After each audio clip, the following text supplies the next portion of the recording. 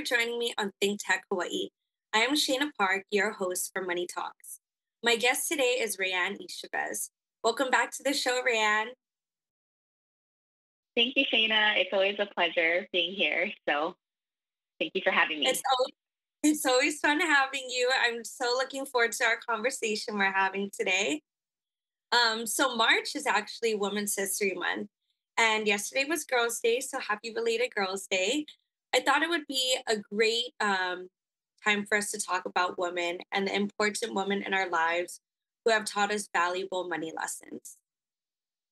Yes, absolutely. So happy belated Girls' Day to you as well. I love March. It's actually very significant. Like you said, it was Girls' Day, right? Yesterday, the 3rd of March every year, which is interesting because it's actually something that not like all, it's not really an official holiday, but because we have such Japanese, a huge Japanese like culture and influence in Hawaii, right? We celebrate Girls' Day. So, and then of course it's Women's History Month. And another reason is because of course March is my birthday, so that's why March is awesome. Yes, March is a great, fantastic month. Happy early birthday. So let's get into it. Can you give a quick timeline of women's history? Yeah, absolutely. So, with women's history, so the reason why we celebrate, Women's History Month is because we want to, of course, acknowledge, how far we've come as women. So let's start with, going all the way back to just a little over 100 years where we first were able to vote. So finally, in 1920, women had rights to vote. And that's huge because this is really the first step towards gender equality, because prior to 1920, only, men could vote, right? So that was a huge deal in 1920. And then, of course, in 1960, women entered the workforce. So it's not like women didn't work prior to that, but mainly they were, primarily, at home, right, taking care of the family. But because of what happened in World War II, where many of the men were deployed and more women needed to go into the workforce, and now in 1960, that's where we kind of officially see women entering into the workforce, which really helped, our economy. And then, of course, fast forward 2013, we had women were able to serve in combat. And in 2018, we had the most female Congress in the U.S. That's a big deal because, women bring a different perspective when it comes to that, only women face. So they bring issues to help shape some of the laws that we have today. And in 2019, we had an all-women spacewalk, which I thought was really cool. And then 2020 was our very first elected female vice president. So that's just some of the things that happened in the last 100 years. Wow. We've come a very, very long way. It's crazy to think that not too long ago, we weren't even working. And now we have our very own first, female vice president. So how does the timeline affect our financial lives today as women? That's such a great question. I think, even though we've made so much progress as women today, there are still what we call financial facts of life that women have to face. So some good and some, that we are still working on. So first one is women are inheriting more money. So 70% of the money that's going to be transferred over the next several years and over 2 generations are actually going to women. Right. So that's a huge deal, whether, we say 2 generations because it's parents and sometimes, from their spouse. And so that's a lot of assets, right, that women will inherit over the next few years. Also, 39% of U.S. investable assets are controlled by women, and 70 to 80% of consumer spending is also controlled by women. So you can see how that can make a huge impact, right, on the economy. And women today are, we have more women who have degrees, higher education. But unfortunately, even though we are higher, more educated, we're still earning less. I think it's somewhere about 80 cents. Um, we're for women over men, right? So we're earning slightly less than men, even till today, even with all the progress that we've made. And of course, that translates into, of course, that puts us at a slight disadvantage of future savings, right? Which also another financial fact that we face as women is we are caregivers, right? Whether that's like childbirth or caring for others or parents, other family members, that can also affect us financially. And so only are we earning less, but also we have to take a career pause or work. We can only work part time or completely stop working because we have to take care of family, which then again brings us to our next point, right? For women in retirement, all of those things can stack against us when it comes to our financial future. And we are also living longer, and so we actually need more money, right? So because we live longer, we need more money. We will more likely need more health care, which again translates into needing more money. We're also more vulnerable to great divorces and poverty in like during widowhood. There's we see that women are more vulnerable to poverty when that happens. So some of the things that we want to talk about as women, because good and bad, but we have to really talk about it so we can be better prepared, knowing that these are just some of the challenges not all women face, but a lot of us may face during throughout our lifetime. Yes. Wow. And it's very interesting that we're having this conversation because when you're discussing all of these different topics, it's something that we see and hear often. But when you're stating all these facts, it's like, oh my goodness, this is going to happen sometime in my lifetime, or someone I know and love and care about, it's going to happen in their lifetime. And when you think about it over the years, we have come a very long way, but we do take on a huge responsibility in the household as well. And I think it's fantastic that we're transitioning into being more financially responsible and taking on these bigger roles.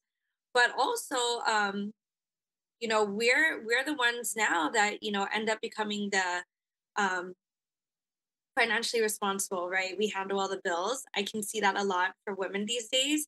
And men, they just go to work or they just hand off all the financial responsibilities to women. So to see everything else that we're gonna have to deal with throughout our life, it may seem like a lot. And I'm hoping that this conversation we have today will better, prepare at least me for the future. So I know what's to come and I can feel a lot more comfortable. But let's take this time to honor a few women that have made a difference in Hawaii. And, can you please share with us who these women are?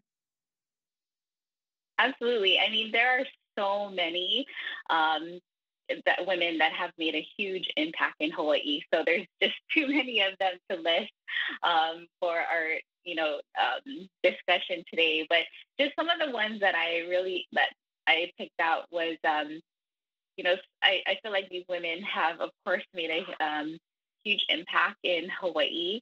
And I think a lot of us know who these women are. So the first one I want to, of course, honor is Queen Liliuokalani, right, who was actually the only reigning queen of Hawaii. And so I want to read to you what I found here. It says, Queen Liliuokalani presided over the Hawaiian kingdom during a time of great economic growth. So by 1890, 21 international treaties and more than 80 embassies around the world recognized the Hawaiian Islands. So that's a huge deal. Also, Hawaii and its multi-ethnic society enjoyed universal suffrage in 1840, right? Which means that that's a whole 120 years before the United States. I mean, we just talked about how women, we didn't actually get to vote till 1920, but for Hawaii, this was already happening in 1840. And then it says here, there was universal health care, and 95% literacy rate, during her time. So, which was the second highest in the world. So that's pretty significant. So, um, it also says here that she was, even though she was not an American woman, she made a significant vote in the framework of American imperialism. So, a force to be reckoned with, she protected her country's citizens and role as sovereign until her passing. So, that's huge, right? That's Queen Liliuokalani. The second woman I would like to honor is, of course, Patsy Mink. So she was the first woman of color in the U.S. House of Representatives and the first Asian American woman elected to Congress. So another, huge seat here for Patsy Mink, and she served actually a total of 12 terms in Congress. So that's pretty significant. So she made a huge difference, of course, in representing Hawaii. And then the last one I wanted to kind of point out is, so she may not, actually, so I know, of course, everyone knows who Patsy Mink is and Queen Liliuokalani, but this other lady, I just found this actually article on USA Today, which they actually, every year they honor women. They have a USA Today's Women of the Year. Okay, so it's a recognition for women across the country who have made a significant impact. And so there's a woman from Maui, her name is Lisa Paulson, who was actually recently recognized for her efforts, during the Maui fire. And, as we know, it was one of the deadliest fires in history. And she actually led a group of tourism managers on a daring mission to evacuate 12,000 tourists from the island. And so, so this is very, very recent. She actually, I think they just honored her this year for that award. And so we're proud, of course, of all the other women who have made an impact in Hawaii. But I just figured I'd share a few, the two that, most of us know and love and respect. And then, of course, this great honor from, Lisa receiving the Women of the Year. Yeah, these are all very influential and incredible women. And I like how you're sharing people from, history, like Queen Liliuokalani, in the past, like Patsy Mink, and, someone more recent, like Lisa Paulson. And the incredible and amazing thing, too, is that these women are all different races, right? And they have made such a huge impact, not only in Hawaii, but in the world. And going back to, Queen Liliuokalani, I feel like she has tremendously changed the whole trajectory of how Hawaii is with her reign, right? And she did a lot during her time. And she is continuously honored till this day. She's a very, very special woman in Hawaii. With that being said, Rayann, who are some special women in your life that taught you valuable money lessons? Yeah, what a great question, Shayna. Thank you for that. Gosh, had I have had so many wonderful women impact my life, and so I'll share a few. So I grew up, of course, with my mom and three other sisters, and an auntie who was very influential as far as my financial life. So I'll start with her. She, from a very early age, one of the things that she had taught me about money was, and this is, it still, has stuck with me till today.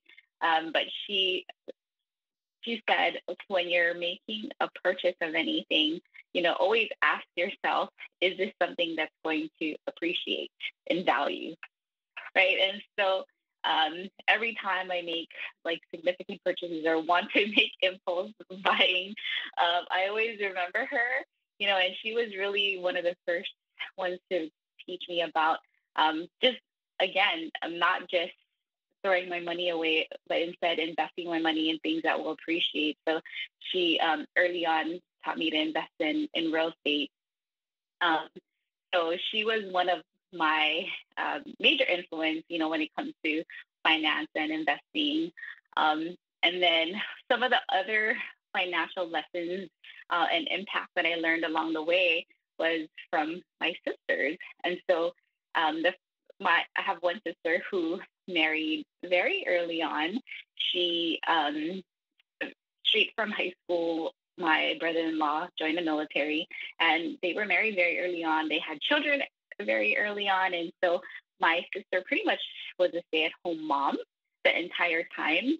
And so what that taught me, kind of watching them throughout the years, was number one, how communication about money is so important when it comes to your two marriages, right? Couples. And we talked about this last show, right, Shayna, how important it is to communicate about money. And I saw that firsthand actually with my sister, and that communication is important, and understanding your role in the household is important, because my brother-in-law worked, but my sister took care of the family. But it didn't mean that their roles were any less, because they both knew what their roles are.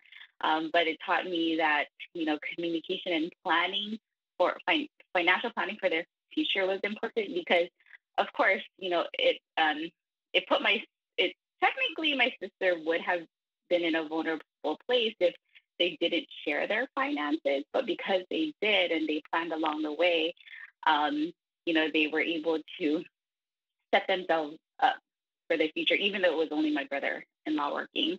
And then my other sister, she actually, what I learned from her was, the financial devastation from divorce, right? So I know these are some of the things that we talked about, when we talked about the financial facts of life, and I've seen it firsthand, where, again, women can be very vulnerable when it comes to, divorce. A lot of times, they walk away with less assets or nothing at all. And so in my sister's case, I kind of saw that financial devastation. Fortunately, though, she was able to graduate as a nurse, and was able to take care of herself. But I think the lesson learned in that is also making sure, kind of learning from my other sister, right, that you have to still put things in place for yourself, and so that when things like that happen, you'll still be okay financially. Does that make sense? Yes, definitely. Yeah, no, it really does. And of course, there was my younger sister, who's a single mom. I learned from her, the hustle to really do whatever you need to do to be able to provide for yourself and your family. And sometimes, and really, budgeting and saying no, sometimes is really what, so that you can take care of your responsibilities. Sometimes it's hard to say no to the things that we want instant gratification, but she really taught me to be disciplined and budget, so that, first things first, prioritizing, taking care of family, and having to say no sometimes. So that in itself is a huge financial lesson. And of course, lastly, my mom, what she taught me was the value of working hard and being generous. And so, working hard has taught me that it doesn't matter your background, where you come from, your skill set, how much knowledge you have. Those are the things that you can work on, as long as you're willing to work hard towards attaining those things, right? And of course, being generous, the mindset of abundance. And really, you reap what you sow, and you cannot give of what you don't have. So those are the things that she had taught me. So yeah, I was very privileged to grow up with very strong women in my family, and of course, the countless other women who have impacted me throughout the years. But what about you, Shayna? I'm sure that you had many influential women in your life, especially coming from having a very strong mom. What are some of the things, or you learned from the important women in your life? Yeah, well, Rayann, I feel very, very lucky to know every single person that you're talking about. And I have to say, you do come from a very, very strong family, but a bunch of strong women too. And to start off, yes, I feel like my mom is the most influential person in my life. However, the second person is also you.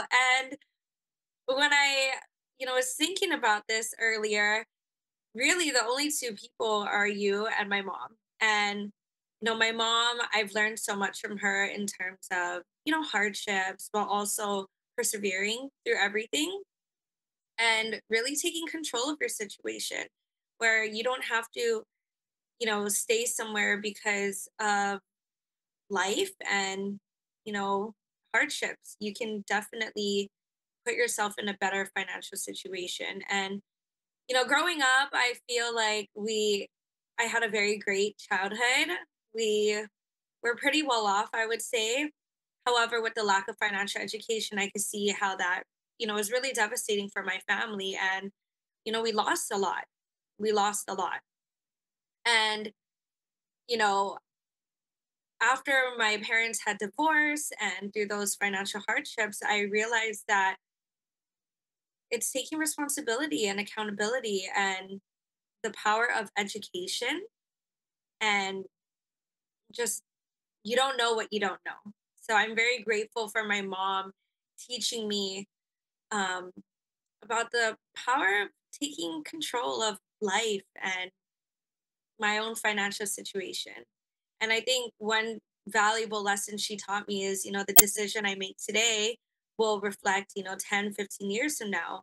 And it's important that I'm very cautious about every decision I do make financially or big purchases or small purchases because it'll lead me into where I want to go.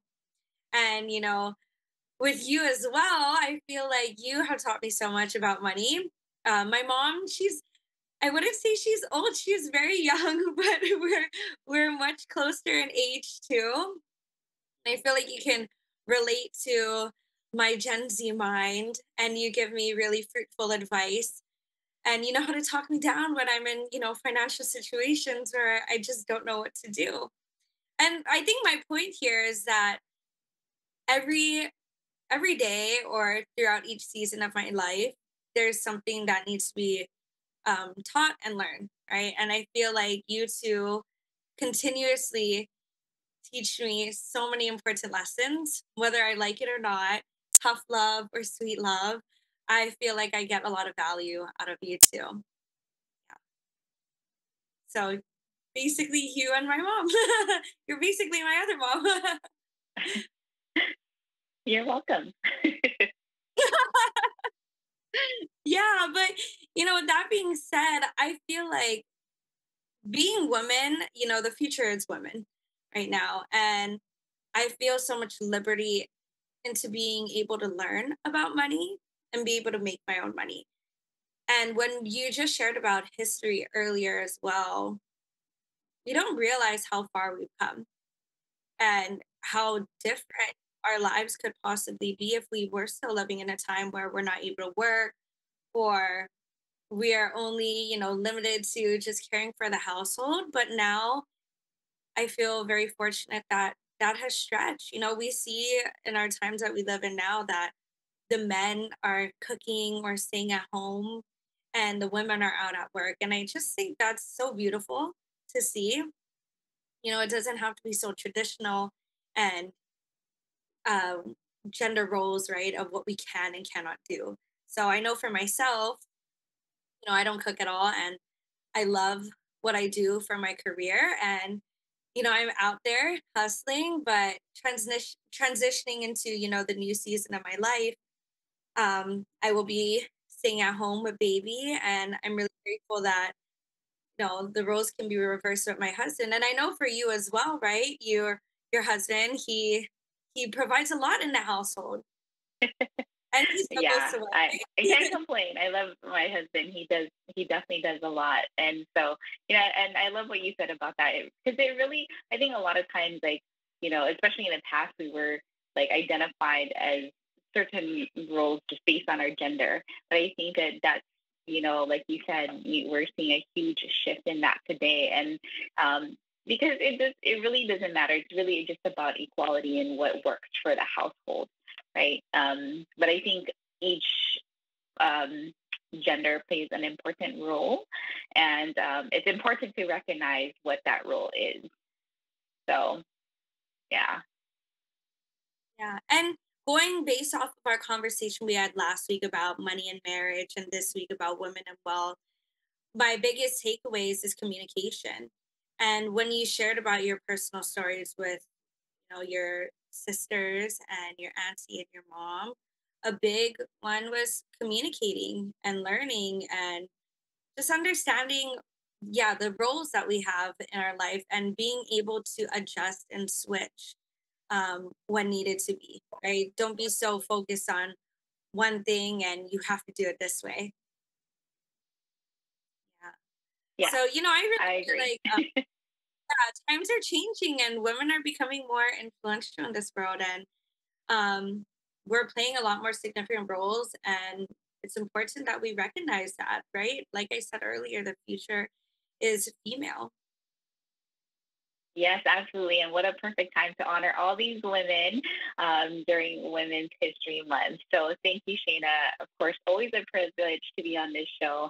And I just, absolutely love advocating for women, empowering women, especially when it comes to business and finances. And so the more we have conversations about these things, I think it's really, I feel that it gives permission to other women to openly talk about these things to other women and of course their spouses and people of influence in their lives. So really that's the goal, right? To have open conversations so that we can communicate right about these things that are important and plan for a better future.